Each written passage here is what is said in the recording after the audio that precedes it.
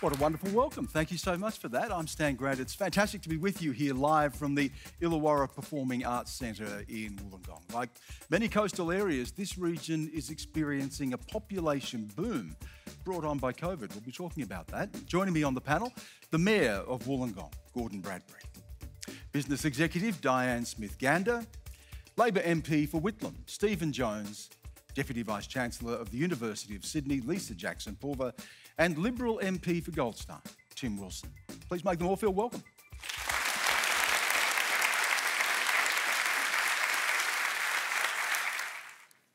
Hi Stan and panel.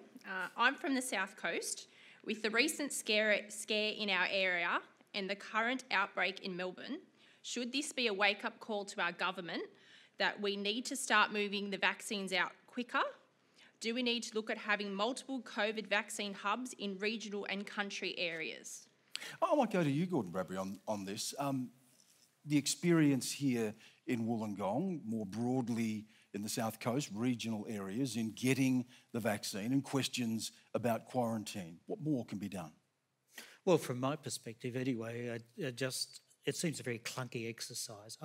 There doesn't seem to be any rhyme or reason to it at times, and it depends on which part of Australia you're from. But when we had the situation down here where we had the possible spread of infection here, the community did respond pretty fast, and the local hospital became a focal point, as well as setting up other testing centres. So it is possible to act fast. But when it comes to the vaccination, that's another story, because we haven't handled the issues of the so-called clotting factors that influence the AstraZeneca rollout. Then, of course, the Pfizer is the held up as the ideal, but at the same time, the messaging around it hasn't helped.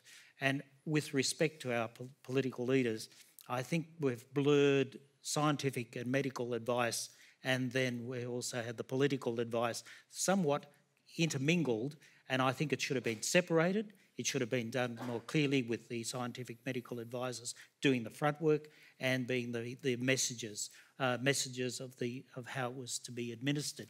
It seems to me that it's created a lot of confusion. The only thing that saved us is basically, as far as I'm concerned, we've put borders up, and we've been really strict in terms of managing outbreaks, and that saved us. It isn't, and the other thing that is concerning me is the fact, unless we get our populations vaccinated, then there's an opportunity for variants to pop up, and not only that, that period between the first and second vaccines needs to be really strictly managed, and that's concerning me as well. And then, of course, those with disabilities, aged care facilities and so on.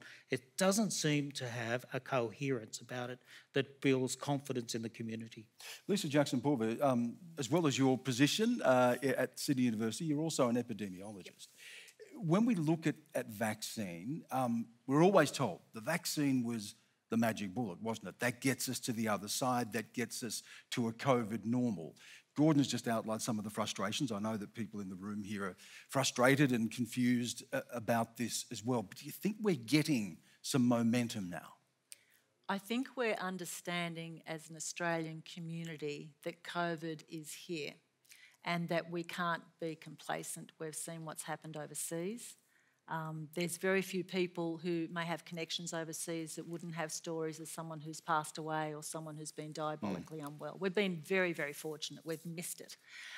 What we are looking at very closely, and what I think we should be doing better, is applying the lessons that we've learnt over the last 12 months. There's been exquisite, priceless learnings that I think are being missed. You know, that we have got a COVID vaccine rollout that's got a few hiccups.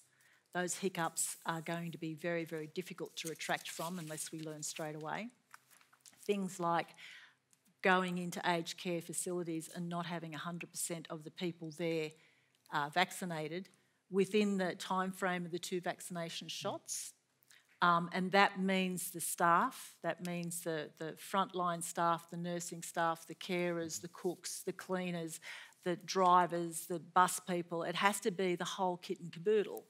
And it can't be this ad hoc process where oh, great, we've got some leftover vaccines, let's get them in the arms of health workers who may not have a second vaccine booked. Because the thing works and the efficacy of the vaccine is based on 2 shots, not 1. So this whole story has to be a little bit better coordinated, and I think we need to get very serious about it. Winter is here. Can I just ask, if you don't mind, can I have a show of hands, how many people in the room have not had the vaccine, fully vaccinated, have not had? Wow. And have had, hands up, 1, 2, 3, 4, maybe half a dozen or a bit more. Of course, we know that there are circumstances here, there are different rollouts, there are different age groups, there are different vaccines. But Tim Wilson, does it raise the question about a need for some incentive? We've seen this in other parts of the world. The United States is even running a lottery. You get $1 million if you get your vaccine. Is there a need for some more incentive? I'm not convinced that there's more incentive for individuals. I suspect that the people who haven't had their hands up before saying they haven't got it, the overwhelming majority would be encouraged to get it and would be happy to get it, not just to take care of themselves, but their sense of responsibility towards others. And that's something that's obviously a very live conversation in Victoria right now. But, I think there are ways you could establish incentives with some of the providers to deliver vaccine rollouts probably a bit more efficiently so that they meet benchmarks to make it attractive. But I think for most people who want to do the right thing and want to be vaccinated so we can return to a COVID normal, I'm not sure that an incentive is going to do much. The only concern I have is there is this not an insignificant section of the population who are vaccine hesitant, and there's a number of factors that play into it, from particularly the concern around unintended consequences particularly associated with the AstraZeneca and the side effects around AstraZeneca. And so, but I don't think an incentive is going to get over that. I think it's about building a sense of confidence in these vaccines, and that where there are side effects, they can be addressed. And that's the role of epidemiologists, nurses and doctors to consult with their patients if they do have hesitancy. But as someone who has got one of the vaccines, I can only encourage people to do so. Are people in the room concerned, hesitant? Concerned, hesitant? No. Yeah, there's some. Yeah. It's a mixed bag. Yeah, it is a mixed bag. I think Diane, hesitancy's changed though a little bit. There's not as much hesitancy as there was before. I think Victoria's taught anyone who was hesitant that we can't be hesitant. Well, we've seen a spike, haven't we? We've seen a spike in vaccines after the... Exactly. Can I go and to we've been told that there's a supply problem. And so, across Australia, people are thinking, well, people in aged care haven't had it yet. My mother only had her first jab on the 26th of May, just last week. I got mine earlier, my brother, a month before, 2 months before. So we've been told there's a supply problem, and so we're doing that family hold back thing. It's not my turn yet. I think we really need some very consistent and unified communication. What I think Australians want is our leaders to stand up and give us some clear communication and forget about whether... Thank you. Let's forget about whether it's the federal government or the Labor government, the Liberal here, the state, this and that, the other. We should just be very clear that our best defence is a vaccine rollout, and the next best thing is our quarantine. And how are we going to move towards that? And Simon, you are so right. It should be everywhere. We should be aspiring to get out of hotel quarantine entirely. But we need to frame this properly so that people will understand. I think Australians are smart. They'll understand the messages. They'll go out and get the vaccine. Stephen Jones, I'm just wondering why we don't hear definitively that once we get to X percentage of the population, 75, 80, I don't know what the percentage would be. Once we get to that percentage of the population with the full vaccination, once we have the quarantine, we can make a definitive promise that there'll be no more lockdown, that the borders will be open, that we'll be living with COVID rather than trying to shut ourselves down and avoid any COVID, which in a world where it is going to be around for a long time would be impossible. Yeah, look, I think getting back to your original question, should we have incentives on the table? I think the best incentive is keeping yourself your family and your neighbours safe. Correct. Keeping our hospital wards empty, ensuring that as a community we can return to normal. I wouldn't rule out some of the things you're talking about down the track, but frankly, the biggest issue we have at the moment is supply and getting the supply chain sorted. I imagine there'll be plenty of people in the audience who've rung up for their jab and been told maybe a week, maybe 2 weeks, maybe a month. It's a lot of nodding. Or you're not in the category. I'm sorry, you don't fit a category. Or which one you can get. Which one? Yeah, and I actually want to the point that a couple of people, we've got two good vaccines that are available. Yeah, they're both safe. They're both world-class vaccines, and I think it's incumbent on people like me and Tim and other community leaders to be instilling confidence in the community based on the medical evidence that is available.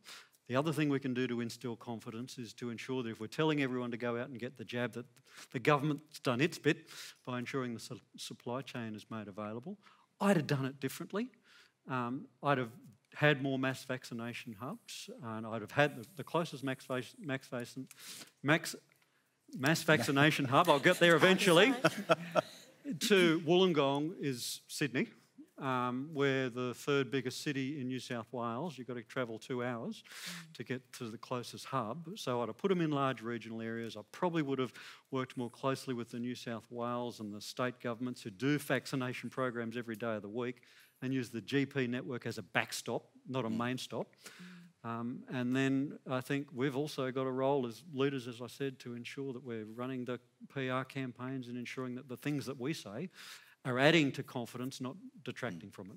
Could I just throw in another bit that really did concern me? And suddenly when we had the first case of a negative reaction to a AstraZeneca, it suddenly was headlines. And it was not put into context, and trying to get the statistical message across to the Australian community that this was an aberration, and a statistical aberration of a level that didn't warrant the amount of media attention that was focused upon. That's what caused, can I just finish? That's what caused the problem. And I really think that we need to tidy up the messaging about how we handle this pandemic, and also especially the rollout of the vaccinations. But using those statistical aberrations, the way the media highlighted that, and in such a way as just instill fear in people. I've got a greater chance of being eaten by a shark off Wollongong Beach than I had dying of COVID vaccination. I'm a mother and full-time carer for 2 of my children living with disabilities. They're both NDIS participants, and we have paid carers in our home every single day. There's been no urgency or duty of care from our government to protect people with disabilities from COVID-19. Our aged and disabled populations are still not all protected with vaccines. The workers who work with them are not vaccinated. And sadly, our government has no accurate figures on the vaccine rollout in the disabled population. Why have people with disabilities been an afterthought in the vaccination process, despite being prioritised in the rollout plan? Tim Wilson, this is the burden of government that a lot of these questions are falling to you here tonight. But can I just add something to that in terms of numbers? And this surprised me, I have to say. Senate estimates just this week. For people living in disability care, just 355, or about 1.6% of more than 22,000 residents have received both doses. How can that happen? Well, as everyone's aware, there's stages to the vaccine rollout based on the degree of need and the risk of what would happen. Shouldn't this be a priority, though? I understand there's stages, but you're hearing here from someone who's absolutely connected to this. It's not a question of stages, it's a question of priority, isn't it? Well, it is a question of priorities, and the people who get the priority first and have got the priority first are those most at risk of very severe health conditions if they attract COVID-19. People's disabilities don't automatically equate to that challenge, and there are young people who have a higher risk in comparison to some older people and other sections of the population.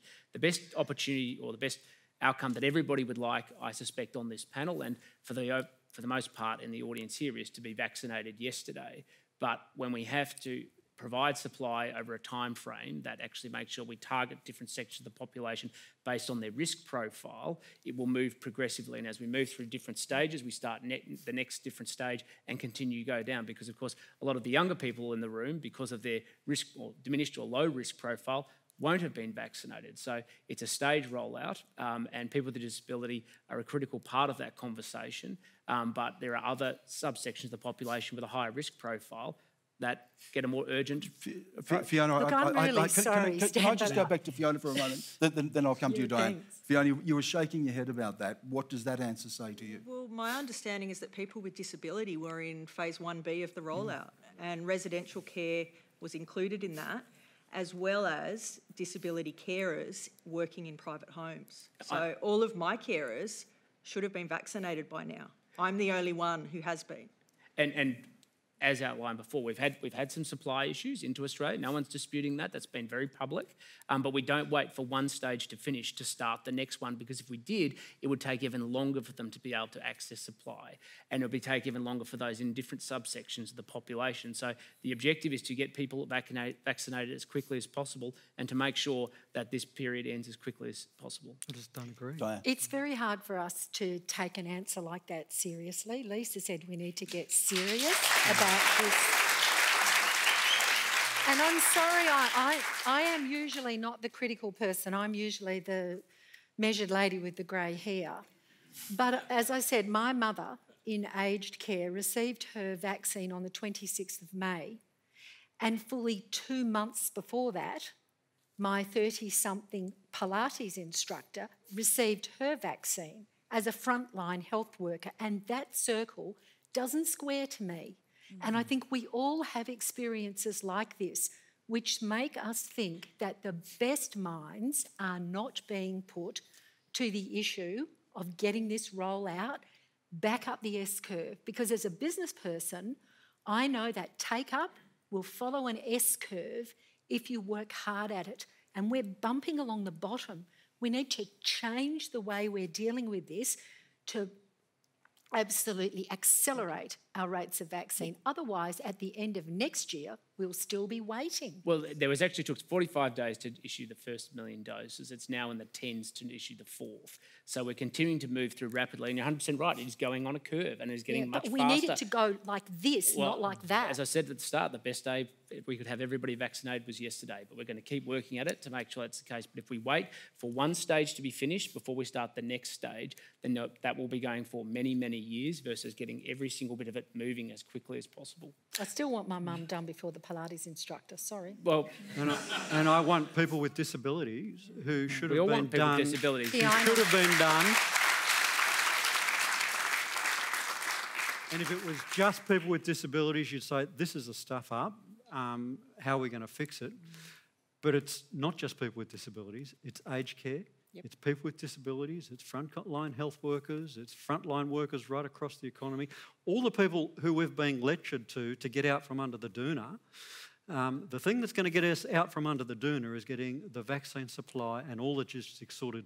The one thing the Commonwealth said, we've got this, we're going to do it, is the one thing that they've stuffed up. Can I just say, though, that's, you know, of course, in opposition, you get to raise those questions, but an extraordinary time to be in government, isn't it, to deal with a once in 100 years pandemic such as this. And while we talk about the things that are going wrong, we're in this room here tonight having this conversation. Australia has been spared, thankfully, the worst of this. And now we're getting to the stage where we can see potentially beyond this. There have been some achievements, haven't there? Yeah, and I absolutely, you might have heard me earlier saying hotel quarantine was actually a sensible solution when you're running at 1,000,000 miles an hour trying to sort out a problem, and you can't start building quarantine centres and have them stood up in a week's time. So I'm not criticising everything, but the one thing the Commonwealth said, we've got this is our responsibility, get out of the way states, we're going to do that, was the vaccine rollout. And it's the one thing they should have said, well, who runs vaccine programs in this country? You know, week in, week out, year in, year out. States do it and they do it damn well. Let's work with them more closely. Let's use their infrastructure. Yes, GPs have a role. They should have been the backstop, not the front stop. And we absolutely should be getting into those at-risk populations our friends, our community in aged care, in disability services, in group homes, and ensuring that they were absolutely at the front of the queue, and it's a disgrace that they haven't been. But Stephen, if you're going to judge everything against perfection, right now we have a breakout. No, I'm not doing that. Well, politely you are. If you go and look at the Victorian circumstance, right now we have an outbreak, and frontline health workers, ambulance officers in Victoria, only half of them been vaccinated by the state government. It is going to take time. People will always find that frustrating as an answer. I completely understand why, because we want people to be vaccinated. But I'm not going to sit here and lecture the Victorian government and say they have failed every step of the way, because frontline health workers, including sometimes people who go out and pick up people who may be suffering very serious conditions associated with COVID-19, have failed. It's about building confidence, as we've discussed before, encouraging people to do it, providing the pathway for people to be able to, because the objective, again, of everybody on this panel, and I would hope of the Australian population, is to get the nation vaccinated as quickly as possible. Perfection's not the standard. Doing what you said and promised you were going to do is the standard, and I think that's a reasonable standard to hold you to. Good evening. On Mabo Day, I would like to recognise the Wadi Wadi people of the Dharawal Nation. This question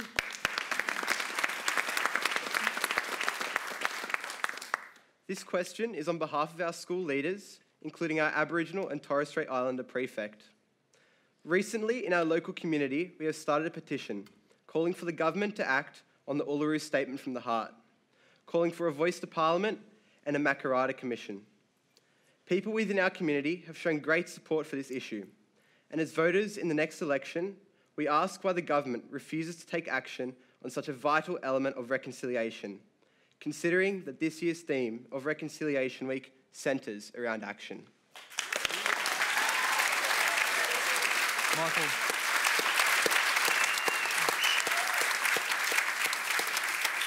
Thank you for that question, Michael. As someone whose great-great-grandfather was a Dharawal man, thank you as well for that acknowledgement. We have some Dharawal people in the room with us as well. It's nice to see you here. I want to go to you first on this, Tim Wilson, because your journey's been interesting on when it comes to recognition and recognition in the Constitution, trying to see how marry that to a conservative approach to politics as well. Tell us about that. I think you're confusing me with somebody else. I'm not a conservative, I'm a liberal. And I say that very deliberately. I've always started from the position of trying to understand the challenges and the faced by Aboriginal and Torres Strait Islanders and the silence. I was very moved by, I think it was a quarterly essay a few years ago written by Noel Pearson about the concept of the elephant and the mouse and what that meant. But then how do you move a discussion from what was proposed, that was then proposed as pre-Uluru, into something that was practical, what I call going through the liberal lens, because it's been through the conservative lens about the architecture of the Constitution, to what is the liberal lens which assesses how do we make a society whole and make everybody feel included and be full participants within our society. So the challenge we have is making sure we have something that is going to be put either to the Parliament or the people that is going to pass, because I don't think that there is any way that any of us would ever live with, I think, with the scars that would come if it were particularly to the people and were defeated. As I lived through the debate on the legal definition of marriage, and it was very challenging for a lot of people. But one of the reasons that some of us were so confident of a public process is because we knew we would win, because the arguments would win.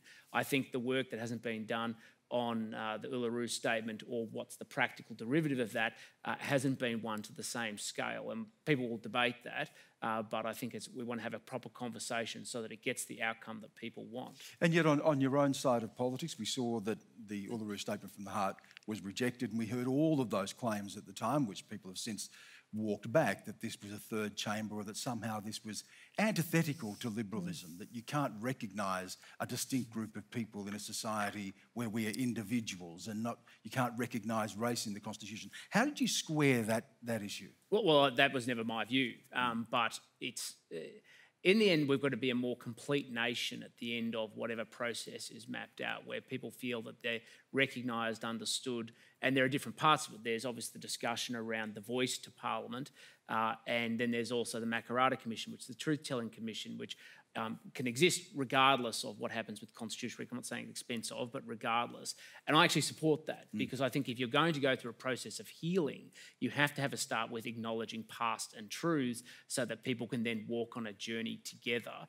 And that in itself may be one of the bases in which you can then have a conversation about what follows. The concern that I have, and I've outlined already, is putting something to the people that's defeated. And I still have reservations about the consequences of putting something in the Constitution, whereas if it were to be legislated, I would be much more relaxed.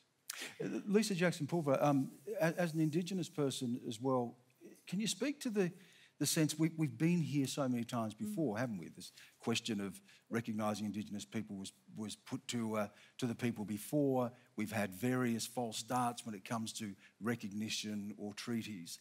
What is the sense, and I know you can't speak for the entire Indigenous population, but what is the sense amongst Indigenous people right now about where this process is at? In where I'm from, my world, it's very much around, can we just crack on with this? It's been 230 plus years, never ceded.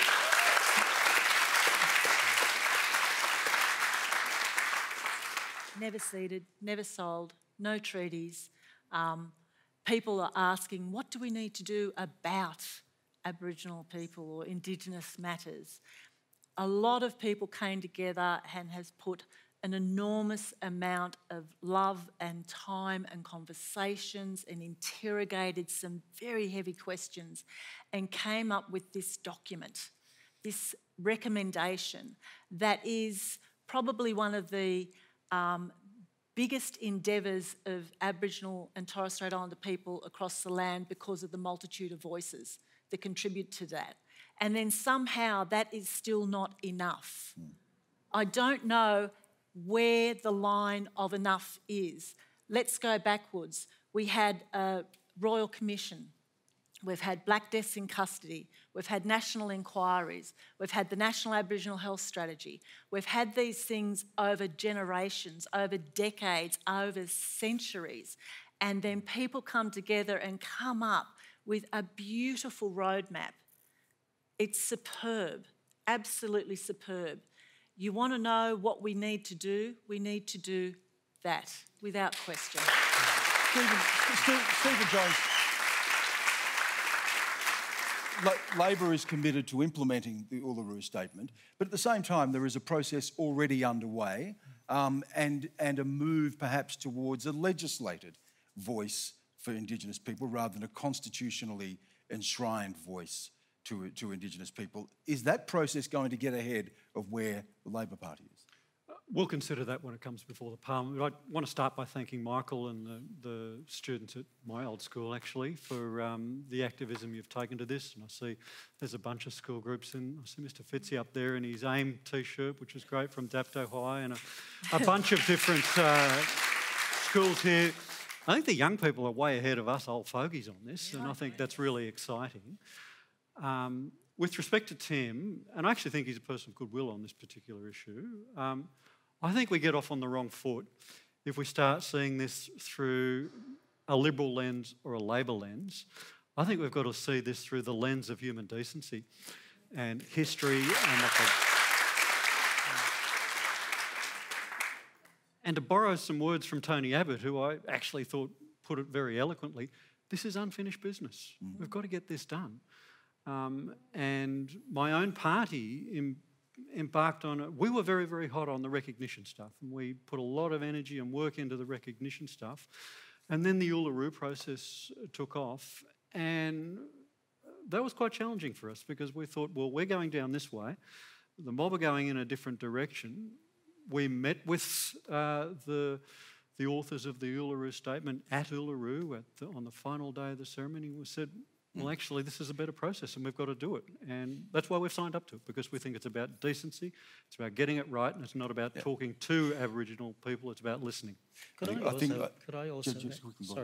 Just a quick one. I think Tim's on the right path in as much that the challenge here is putting it to referendums and trying to get a change to the Constitution and those sorts of things. That is fraught. What we need in this country is a Bill of Rights. And that will highlight the fact that what we've done to the Aboriginal and Torres Strait Islander people in this nation is recognised as absolutely horrific and wrong, and then you've got some basis on which you can then argue for the change of the Constitution. But the Bill of Rights is the place. If we're going to start debating the Bill Anyway, of Rights, but Tim, we may be here all night. Yes. But can I just clarify that Stephen has completely mischaracterised what I was talking about. In fact, you asked a question about my own journey and you were talking as a philosophical liberal rather than a capital L liberal from the party. Because I agree with you. The basis of this is anchored in a sense of human dignity. And always has been, but people can approach it from different ways based on, and if you want to take everybody on a journey, you have to start from understanding where people sit, including Aboriginal, obviously Aboriginal and Torres Strait Islanders, but the rest of the community, to take and walk them on that journey, and people have different perspectives on how they get to the end road. I would put that you have to listen first, Correct. The voice must come first. Please thank our panel, Gordon Bradbery, Diane Smith-Gander, Stephen Jones, Lisa Jackson Pulver and Tim Wilson.